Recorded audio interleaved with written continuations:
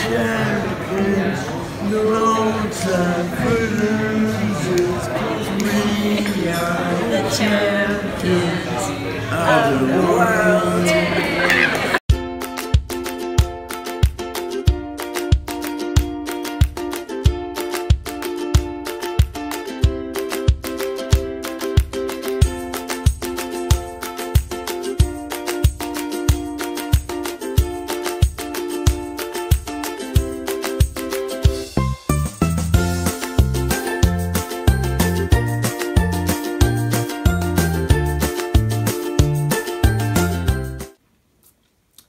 First thing that happened this week was that we went to London, and because it's the first time that I've flown anywhere, I think, since I've been vlogging, I took the opportunity to film quite a lot of the plane.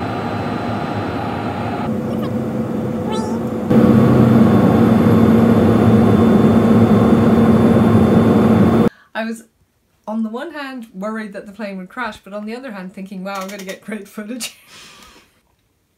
It was a nice old hotel, and it had the very first water-powered elevator. Wow. Yeah, that... Amazing. The stained glass is really nice too. Oh, I love it. There was a hotel that we stayed in Cuba called the Hotel Raquel. Hotel Raquel. Hotel Raquel. It was in St. Francis of Assisi Square or whatever, and it was just like that, really up in the gigantic chandeliers that can kill you. About my life. Why do we call it vlogging? Because it's like video blogging. Oh right, Yeah, I'm with you now. Yeah. So I'm not a young kid anymore, so I don't understand all this terminology. We like the hotel. Do you like it? Brilliant. It's nice, isn't it? It's a great hotel. Yeah. Is it true that this hotel had the first elevator in this country? Had the first water-powered elevator Wow. in London. Amazing. That's a fact. Where is it now? Well, the lift is in the corner here, where the shaft was. There's a plaque outside, Oh yeah. which will tell you exactly. It's not water-powered anymore. Useless. Since about 1974, I think. Right. And I was back to the old electrics. But it's still very nice. Oh yes, Yeah. it still works. Thank you. You're welcome.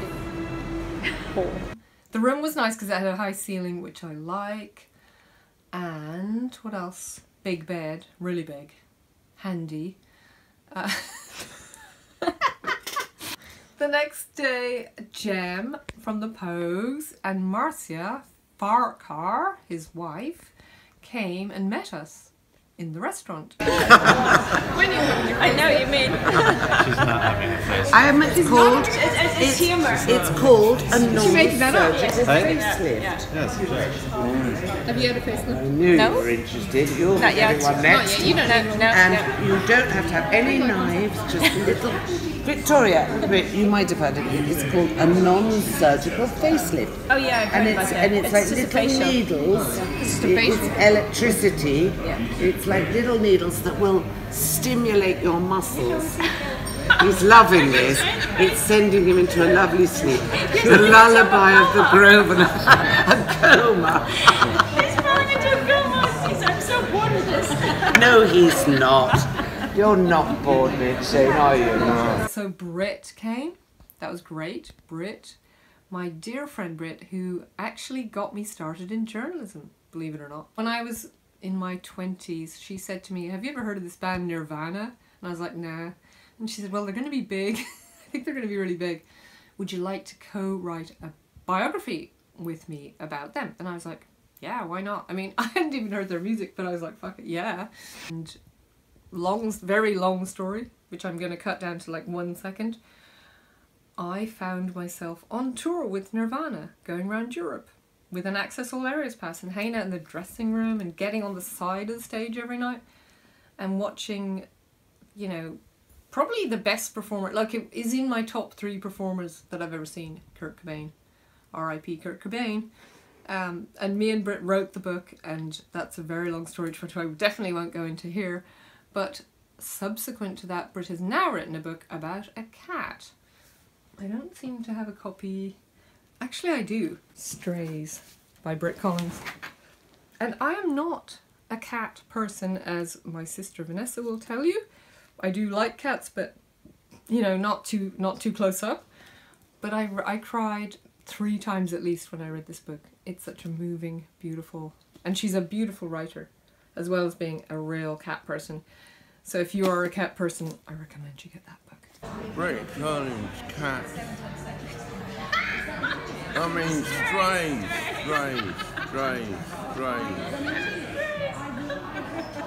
Pretty good coffee. Is it any good? It's very good. Are you fussy about your coffee? I'm really fussy about my coffee. I like it extra strong, like heroin. Really? Heroin has the opposite effect of coffee? Oh, maybe. What do I know? Like cocaine or crack, you mean? Yeah, like crack coffee. Yeah. Yeah. Okay, so we're in London, and it's the sort of start of a mini hurricane season, and there's And a here's the desert desert. behind us. We're in the desert and a hurricane. How cool is that? And we're in Victoria. And 30-mile-an-hour gale force winds in Victoria. Or I love being in Victoria because I just feel at because home. it's like named after you, really. Me and Shane went through London and we passed Westminster, which is where he went to school.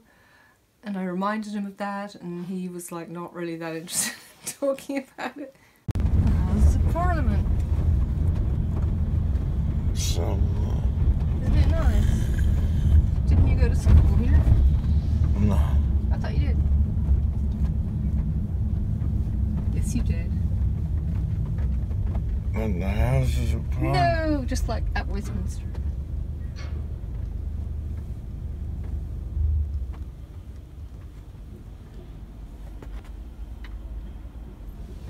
Didn't you? Yeah. Was it nice?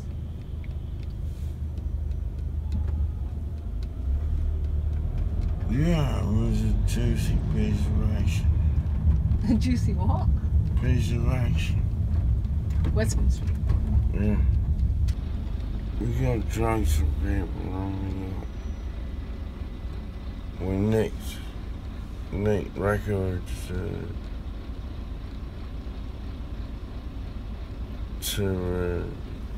order.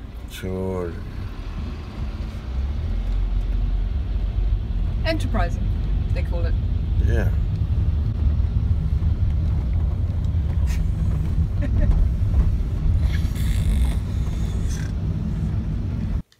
Then when I got home, I had a media coaching session with my client Francis Velour, who's a really cool guy.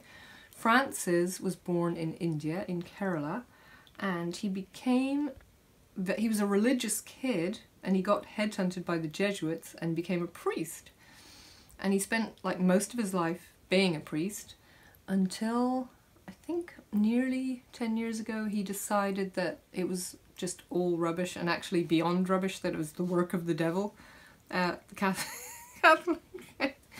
And now he teaches a thing called awareness, which is like mindfulness, only better.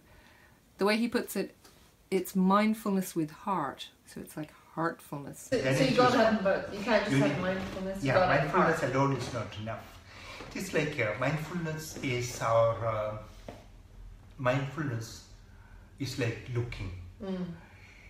Awareness is seeing. That makes sense. So you need the will that is involved in mindfulness, and the willingness that comes from awareness. The activity that is involved in mindfulness, and the receptivity that comes from awareness. So receptivity is the key. It's very important, isn't it? It is not I who meditate. If there is an I who meditates, then it is ego. But if meditation happens, then it is awareness. Okay. I'm interested in mindfulness. I mean, I'm interested in meditation, I'm interested in spirituality.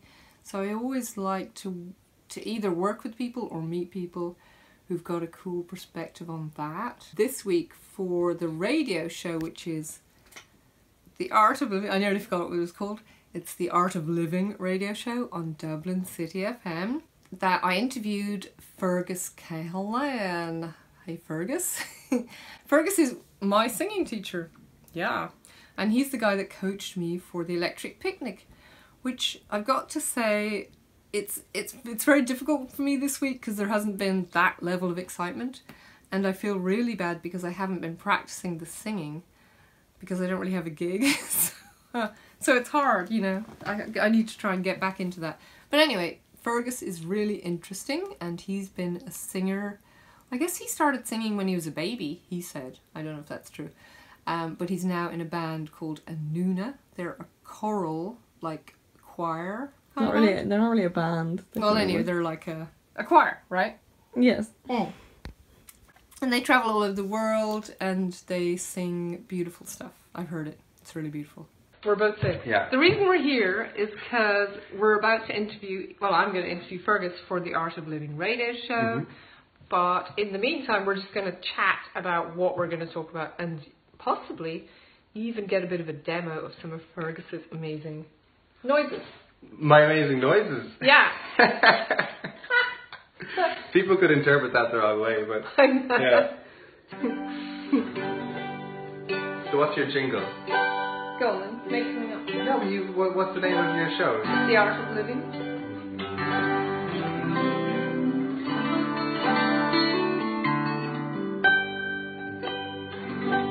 So this is what I'm going to do. Passing through a moonlight today, stop and join us for a cup of tea. That was even wrong. And The Art of Living.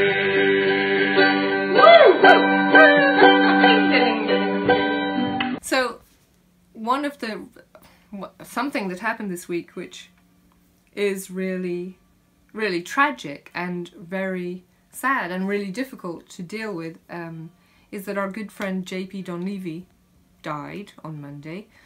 And I mean, obviously it's always difficult to lose a loved one or a friend, but this guy was a huge, like such a huge influence, and so supportive, and so, like, how can I put it? So instrumental in my success, such as it is. You know, even my book, Angel in Disguise, it was him really that encouraged me to get this book finished, because I used to go down to his house and write down there, and he would give me really good advice about writing, but also about the whole publishing world and about staying motivated and getting it done. And when I finally gave him the manuscript, he wrote, "This book will beat the bejesus out of the Bible." And because, I mean, after he said that about it, I didn't need it to sell any copies. I didn't need anyone else to say anything about it. It was like, right, my favourite writer has endorsed my book, you know. And he was just such a good, he was just really funny, but really accommodating, really kind, really welcoming, really witty, great company, just one of the best guys you could ever meet, and it was an honour to have met him.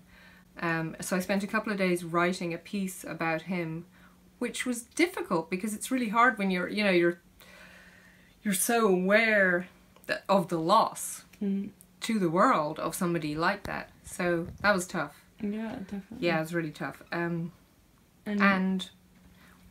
so I did go and see Eckhart Tolle, who is very famous for having written a book called The Power of Now. And that is basically about the space in between your thoughts, like the space in between us. But there are other things that thought can be a great interference to the essential realization of who you are, and also to experiencing the joy of life and true inner peace, and experiencing empathy towards other humans, experience love, true love, not egoic love. I want you, don't you ever leave me, not that. True love, all those things emanate not from conceptual thinking, they emanate from source, from the unconditioned consciousness. But when you go there, it'll seem from the point of view of the egoic mind and conceptual thinking that you don't know anything anymore. because the mind is still. Basically, he's saying that we don't die because we can't. The only thing that dies is this. Physical. But we are not this. Right. We're so much more than that. We're, you know, eternal, immortal souls. Because you know that the sadness is just part of your humanness. And of course it's relevant to be sad, but at the same time your humanness is only one part. It's like a tiny part. It's like they always say, you know, a wave is not the ocean, a wave is in the ocean. And an ocean, the ocean is kind of in the wave, like, you know, but we identify ourselves as these waves, these personalities that pop up and exist for a while and then get reabsorbed. Yeah. So I guess we're all going to get reabsorbed, and some of the really, really cool people that we've met have already been reabsorbed, like David Bowie and Lou Reed, you know, and Shane's mum. So hopefully we'll all get reabsorbed into the same place. I mean, that's something to look forward to. Yeah. That would be great.